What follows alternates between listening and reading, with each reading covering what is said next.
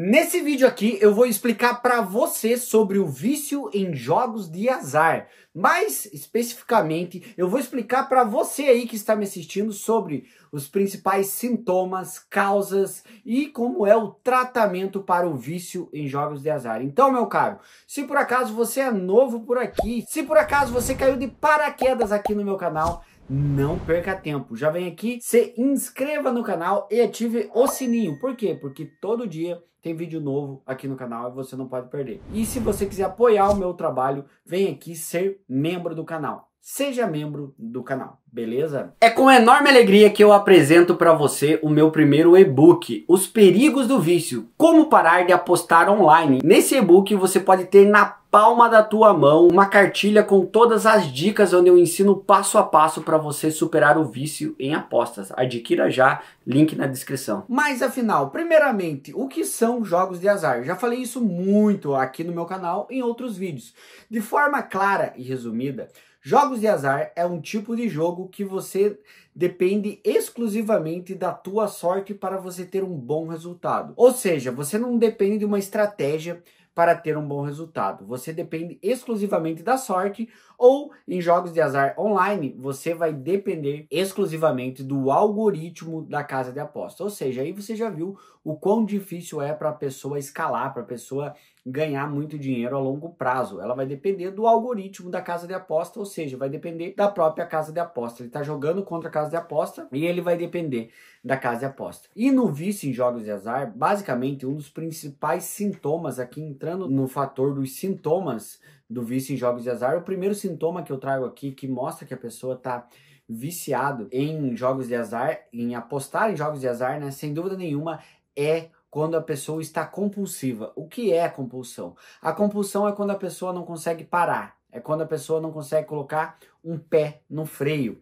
Ou seja, mesmo que ela veja que ela está perdendo, mesmo que ela veja que está fazendo mal, na cabeça dela, na próxima aposta, ela vai ganhar. Na cabeça dela, ela vai recuperar o que ela perdeu ou ela vai ganhar muito dinheiro.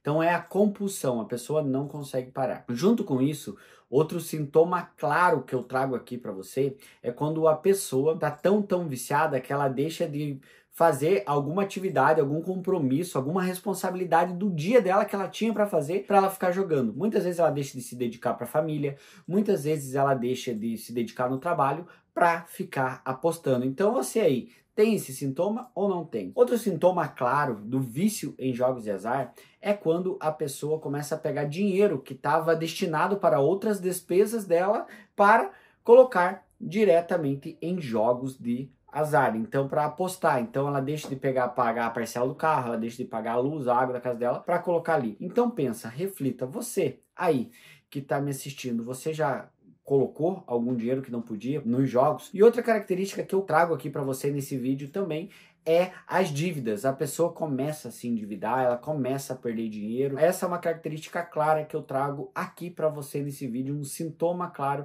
do vício em jogos de azar. A pessoa fica completamente endividada. Então eu trouxe aqui a compulsão, a pessoa deixar de dedicar a energia dela em algumas atividades para ela focar em aposta, se endividar e a pessoa colocar dinheiro que estava destinada para alguma despesa para apostar. Então esses são os principais sintomas que eu trago aqui para você. E com isso eu quero trazer para você aqui algumas das principais causas do vício em jogos de azar. Bom, a primeira causa que eu trago aqui é a causa genética. Isso mesmo. Se você for analisar a grande maioria das pessoas que têm um vício, se você for estudar a árvore genealógica da vida dela, você vai ver que provavelmente algum familiar dele, às vezes algum tio, um pai, um avô, sofre com algum vício. Ou o vício em apostas, ou até mesmo outros vícios. Por quê? Muitas pessoas têm uma predisposição genética e acabam desenvolvendo o vício ao longo da vida. Com isso, eu trago outras causas. Uma grande causa do vício em jogos de azar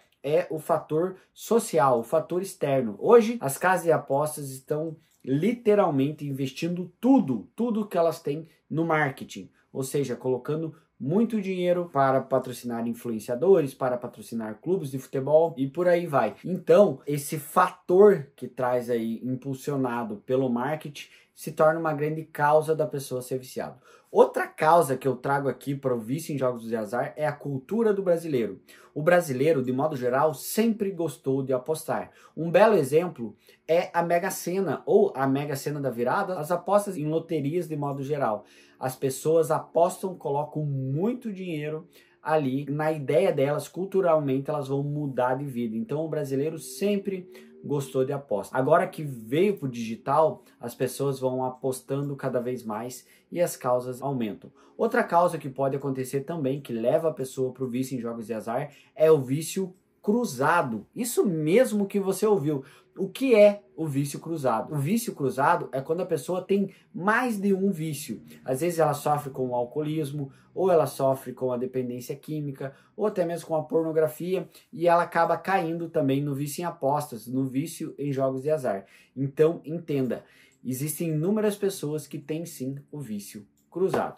Beleza? Diante disso, eu quero que você entenda uma coisa. Existe tratamento. E é sobre o tratamento que eu quero te explicar. Se você aí que está me assistindo, você está viciado, você está lutando para sair do vício em jogos de azar, existe tratamento. É claro, não caia nesse papo de tratamento milagroso. O tratamento você tem que se esforçar, você tem que se dedicar, você tem que fazer acontecer. Se você quer se tratar, busque um profissional que tem experiência para te acompanhar, para fazer um acompanhamento com você, um profissional que entende sobre vício em apostas. Diante disso, eu quero apresentar para você o meu trabalho, humildemente apresentar para você o meu trabalho. Isso mesmo que você ouviu, você pode fazer acompanhamento diretamente comigo e eu posso fazer todo um planejamento estratégico e ser o teu psicólogo para você superar o teu vício em jogos de azar. Como que isso funciona? É bem fácil e acessível. Se você aí quer se tratar, se você quer se libertar de uma vez por todas do vício em jogos de azar, vai lá no meu Instagram, Leonardo F. Teixeira, bem facinho, Leonardo F. Teixeira. Chegando no meu Instagram lá, já me segue lá e me manda um direct. Fala que você veio por esse vídeo meu aqui do YouTube e que você quer marcar uma consulta comigo que eu posso te atender. Me segue e me manda um direct que eu vou te responder, independente de que lugar do Brasil ou do mundo que você esteja. Tô te esperando no meu Instagram, Leonardo F. Teixeira. Link tá aqui na descrição. Comenta pra mim aqui embaixo se você tá ou não tá viciado em jogos de azar, se você aposta em roleta, caça-níquel, que tipo de aposta você faz. Comenta pra mim aqui embaixo. Não sai desse vídeo sem se inscrever no canal, sem ativar o sininho para não perder os próximos vídeos.